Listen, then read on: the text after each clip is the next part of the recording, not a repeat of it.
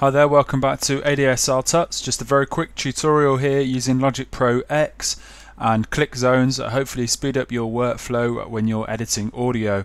So say if I have this vocal here and I want to start chopping it up and maybe just editing it a little bit, and I wanted to apply some fades on there, I could actually go in and get this region info here and start applying some fade outs there. But if we wanted to just really quickly just apply fades, we can actually speed up that process there by using click zones. So if we go to this Logic Pro X drop down menu, go to Preferences in General, and then go from Project Handling, go over to Editing, we get a couple of options for click zones. So if I highlight or check Fade Tool click zones there, I'll close this down. What I can do now is hover over the top right hand corner of this piece of audio and I get this icon with the arrows going in both directions.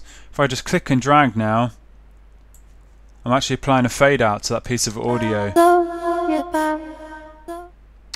So any audio now in my arrangement, any audio region, top right hand corner, and I can actually apply a fade out very quickly. And then once you've applied that fade out, you can then edit it in this region parameter box, or you could actually just edit it, apply a bit of a curve there, and just edit it on the region, back off the fade out there.